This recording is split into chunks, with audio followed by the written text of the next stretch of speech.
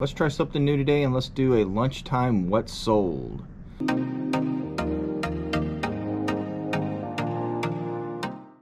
Looks like the Ertl Farm Country Barn silo set that we picked up. We picked up 2 of these. Picked them both up for $10 a piece. This one sold for $119. Next one on the list was a Stitch Fix open front cardigan, whatever, something other that Jamie was trying to sell. She had a number of these still with tags. As you see from the photo, this is one of our older listings that finally sold, probably because of the season, I'm assuming. Sold a box.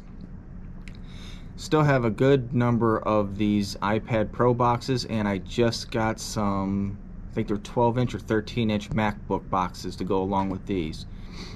Jamie built another N64 lot of 7 games. Sold for $251.45. Sold a Barbie. That girl sold for $35. I think you've seen her in the past video whenever I picked up the large Barbie haul. Looks like a Pokemon White version, DS. Authentic, tested, complete, blah, blah, blah, blah, blah. Can't believe what these Pokemon games are selling for. This one sold for $95.99.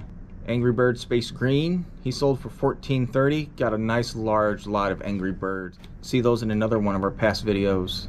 Another Pokemon Black version. This one was just a DS cartridge, no box or instructions. Sold for $139.99. Here was an N64 console lot that Jamie built with 4 games, an expansion pack, controller, power supply, and all the works. Oh, actually, it has 6 games, counting the one that's in the machine.